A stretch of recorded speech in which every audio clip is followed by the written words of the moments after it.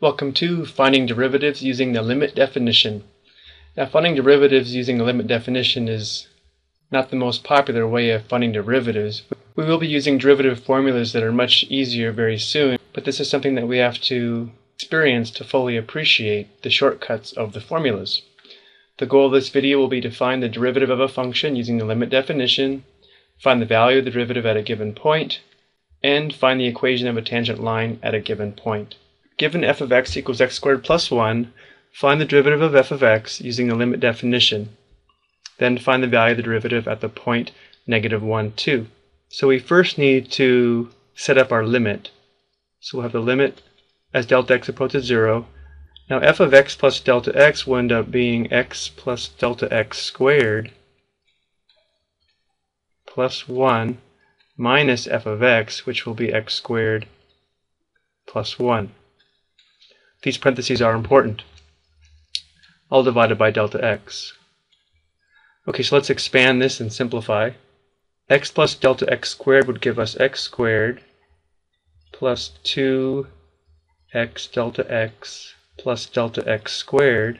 And then we have plus 1 minus x squared minus 1 divided by delta x. Now this looks messy, but a lot of it will simplify. Notice we have x squared here, minus x squared. Here we have plus 1, there we have minus 1. So this simplifies into 2x delta x plus delta x squared divided by delta x. Now again, we can't just do direct substitution, otherwise we'd have an undefined value. We'd have 0 in the denominator. However, there is a common factor of delta x in the numerator, which we can factor out. If we factor out the delta x, you can see the numerator and denominator have a common factor of delta x. So our final limit would just be the limit as delta x approaches 0 of 2x plus delta x. Delta x is approaching 0, therefore our limit would just be equal to 2x. So what we have found is a derivative of f of x is equal to 2x. So if we want to know the value of the derivative at the point -1, 2, we need to evaluate the derivative at the x value of -1, which is equal to -2. This would be the slope of the tangent line at the point -1, 2. Let's verify this with a graph. Here's our function, and here's our tangent line. And what we're saying from our work is that the slope of this line is equal to -2, and you can see if I start here, the point of tangency, -1, 2, if I go down to right 1, of course, that point is also on the line. That verifies our work is correct. One other thing we might want to do at this point is take a look at the graph of the derivative function as well. Here's our function f of x. Again, here's our tangent line. The green graph is the graph of our derivative. The values of the derivative would give us the slopes of the tangent lines. So for example, at this point where x equals -1, we said our derivative was equal to -2, the slope of the tangent line, down to right 1. Notice on the green graph, the y value here is -2. Another way to verify our work. Let's take a look at another. Given f of x is equal to the square root of x, find f prime of x using the limit definition, find the value derivative at the point 1, 1. First, we need to set up our limit. So we'd have the limit as delta x approaches 0 of, now f of x plus delta x will be the square root of x plus delta x, minus f of x will be the square root of x, divided by delta x. On this limit, again, if we were to try to do direct substitution, we end up with a 0 in the denominator, so that's not going to work. So what we're going to do now is rationalize the numerator by multiplying by the conjugate of the numerator. So we'd multiply both the numerator and denominator by the square root of x plus delta x plus the square root of x. Now we need to multiply this numerator together and simplify.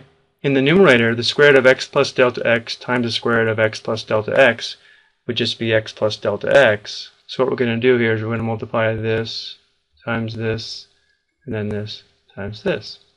But now these are conjugates, so the next two products will be opposites. So the square root of x plus delta x times the positive square root of x, and then we have the negative square root of x times the square root of x plus delta x. Those are our opposites. So those would combine to give us 0, and then we have a negative square root of x times a positive square root of x, which would just give us minus x. And then in our denominator, Remember, we're not going to multiply this together. We're going to leave it in factored form. So in the denominator, we would have delta x times the square root of x plus delta x plus the square root of x. Let's simplify. Notice we have an x and then a minus x, which would leave us with delta x over the same denominator. And notice again we have a common factor of delta x. So simplifying again would leave us with the limit of 1 over the square root of x plus delta x plus the square root of x. Delta x is approaching 0, so what we'd end up with is 1 over the square root of x plus the square root of x, which is equal to 1 over 2 square root x. Therefore, our derivative is equal to 1 over 2 times the square root of x. So if we want to know the value of the derivative at the point 1, 1, we need to evaluate the derivative at x equals 1, which of course is equal to 1/2. This should be the slope of our tangent line at the point 1, 1. Let's verify this graphically. So here's our function, here's our tangent line. Our point was 1, 1. And you can see the slope of the red line, up 1 over 2. We have the correct tangent line. We might again want to take a moment and take a look at the graph of the derivative. So again, here's our tangent line, here's our function, here's our derivative function. The y values of the derivative function should give us the slopes of the tangent lines at the corresponding x values. By looking at the green function, our derivative function, we can see that when x is equal to 1, the y value looks like it's 1/2, which again is the same as the slope of the tangent line at that corresponding x value. Okay, let's take a look at one more. Given the function f of x is equal to 1 over x, find the equation of the tangent line at the point 0.5, 2 using the limit definition. Let's set up our derivative. So f of x plus delta x will be 1 over x plus delta x minus 1 over x all divided by delta x. Again, we're not allowed to do direct substitution. We'd have a 0 in the denominator. So in this case, what we're going to do is multiply the numerator and denominator by the LCD of the numerator. So we're going to multiply both the top and the bottom by x times x plus delta x. You might want to think of this numerator as being over 1, and that might help us multiply these two numerators together. Let's go ahead and try it. When we multiply these first two together, notice how we have an x plus delta x on top, x plus delta x on the bottom. Those are going to simplify out, so the result would just be x minus, on the second product, notice there's an x on the top and x on the bottom. Those would simplify, so we would have minus x plus delta x. Again, we're going to leave the denominator in factored form, so we're going to have a delta x times x plus delta x. Simplifying, here we have an x minus an x. We'd have a negative delta x all over the same denominator. The problem delta x simplifies out as before. This would leave a negative 1 over x times x plus delta x. However, delta x is approaching 0, so you can see we'd have a negative 1 in the numerator, and then we'd have x squared in the denominator. This is our derivative function. So if we want to know the equation of the tangent line, first we need to find the slope of the tangent line. So we need to evaluate the derivative at 0.5. I'm going to write that as 1/2. So we need to find there's a negative here. Negative 1 divided by 1/2 squared. Well, of course, 1/2 squared is 1/4. So negative 1 divided by negative 1/4 would be times 4. That would give us a slope of negative 4. Okay, so we have the point of 0.52 and we have a slope of negative 4. Let's go ahead and find the equation of that tangent line now. Using point slope form, we would have y minus 2 is equal to negative 4 times x minus 0.5. Remember, this is coming from point slope form of a line. Simplify this and we should have our equation of our line. Adding 2 to both sides, we have y equal to negative 4x plus 4.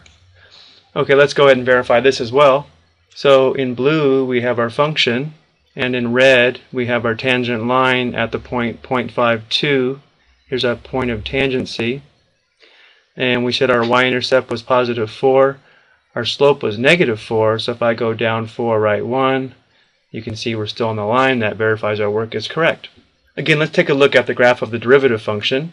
The derivative function is graphed in green. We can see that when x is 1/2, the y value is -4, again verifying that we do have the correct slope as well as the correct derivative. I should mention the following alternative limit form of the derivative is useful if you just need to find the value of a derivative at a given value x equals c. However, if you have f prime of x, you can find the value of the derivative at any defined x value you wish. If you want to, you can go back and give this formula a try. Thank you for watching.